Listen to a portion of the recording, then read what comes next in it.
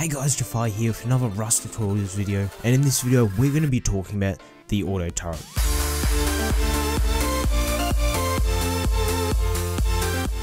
The auto turret will protect your house all night and day for any intruders trying to break in and steal your loot. When detecting the intruders, the auto turret will fire bullets that you have put into the inventory of the turret. The auto turret can only be loaded up with 5.56 rifle ammo and will not work with high velocity, incendiary and explosive 5.56. Just plain normal 5.56 ammo.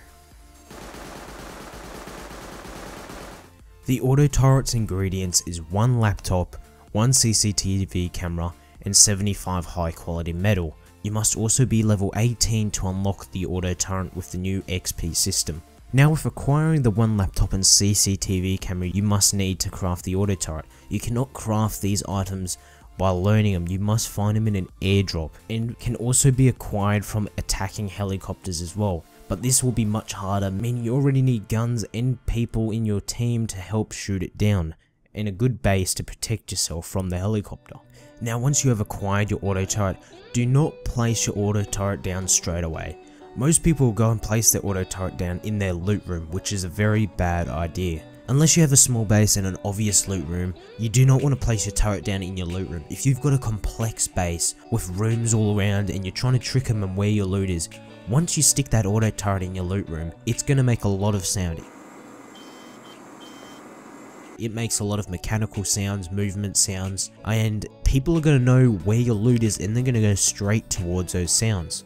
So either make sure that you've got multiple turrets on the ready so you can place them around your base and they won't know where to go, or you've got a small base where it doesn't matter if they know where the loot is or not. There is a few options on the auto turret which you will need to use to actually get it working.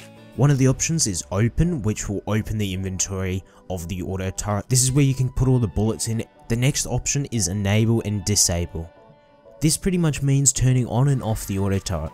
Once you place the auto turret down first, it will automatically be off, so you will need to enable the auto turret to actually turn it on. The next option is probably the most important for actually not dying, and this is the authorize and deauthorize option. This works exactly the same as the tool cupboard, meaning that you will need to authorize yourself on the auto turret so it does not kill you. The next option is clear authorization list. Let's say if someone breaks into your base and authorizes themselves on that auto turret, and you come back and you want to try and get rid of their authorization, this clear authorization will clear everyone on the list, including you, meaning you'll have to authorize again, but they will not be authorized. And the next option is a new option, the Peacekeeper mode. This mode, when enabled, will only shoot the players with weapons or people that are causing trouble by shooting or attacking other players. This is useful for an open compound where you're not wanting to kill everyone or waste bullets on people, but you want to make sure the people with the weapons or the people killing other people are being shot, and that option is a great option to use then. But if you do plan to have the auto turret outside, do not expect the auto turret to be a sniper and shooting across the map. The auto turret has a short range of only 20 to 30 meters, and this comes to about 10 square foundation lengths in Rust. So remember, when you're placing your auto turret down, don't have it in a position where people can stand just 10 foundations away and shoot it from there and it can't do anything back. The auto turret has 750 health, and this means the auto turret can take 2 normal rockets, 3 high velocity rockets, 5 grenades, 188 normal 5.56 rounds, and 188 high velocity 5.56 rounds, and only 47 explosive 5.56 rounds. So you can figure out what you have the most of and what you are able to actually spend on taking down that auto turret. When you place down your auto turret, the auto turret has a 360 degrees firing capability, but it will only detect the enemies in the 180 degrees radius in front of it. So when placing your turret down, there will be an arrow showing which way it is facing. If you have placed the turret the wrong way, there is another option, which is the rotate option in the menu of the turret, and this will make the turret switch sides. So if you have placed the turret the wrong way, it will switch around to the correct position. But its 180 degrees radius in front of it does not account for if someone comes up behind the turret and hits it or attacks it.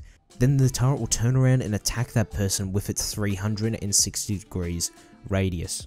And remember, if you plan on having an auto turret out somewhere where it's going to constantly keep shooting people, the auto turret will burn through its ammo really quickly. You will be able to load the turret up with hundreds of bullets, and it may burn through those 100 bullets in a matter of seconds. And just an additional note, if you're still playing with the blueprints in Rust, this auto turret will require to have a blueprint library. You can go back to my blueprint video, which will talk about blueprints there, but blueprints are now outdated with the new XP system. So if you're looking for how to get XP, you can go to my new XP video. Anyway guys, this is pretty much it for the auto turret tutorial, and thank you so much for watching this video.